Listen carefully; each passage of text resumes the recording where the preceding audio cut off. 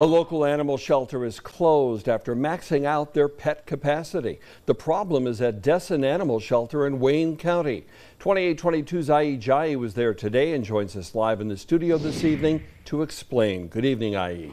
Good evening, Mark. After rescuing more than 24 dogs, Destin Animal Shelter near Honesdale is struggling to care for all of those animals. And tonight they are asking for the community's help. That's the sound of some of the dogs rescued from a recent hoarding case. They were left outside without food or water until they were rescued and brought to Destin Animal Shelter. A board member at the shelter says what she saw is hard to relive. Pretty deplorable, you know, it was hard to see, so it was kind of hard to talk about too.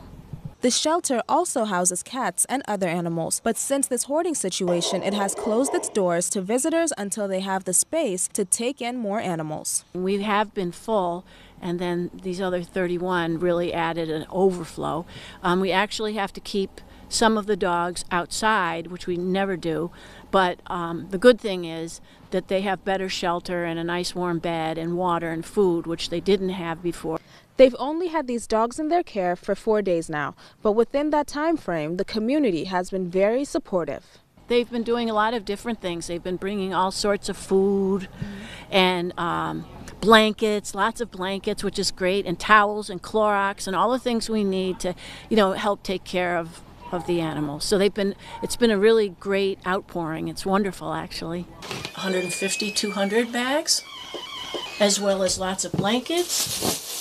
Oh, towels. One couple says after hearing about the 31 dogs rescued from the hoarding situation, they wanted to help. Animals are helpless. They have nobody to advocate for them. So Destin is such a great community-oriented organization.